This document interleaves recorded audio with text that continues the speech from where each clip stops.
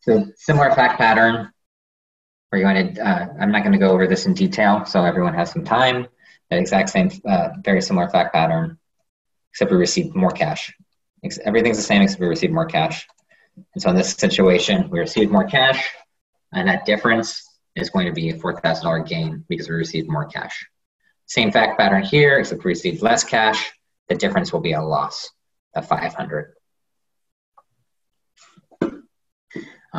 Those losses and gains will be under gross profit as part of your other expenses or other income.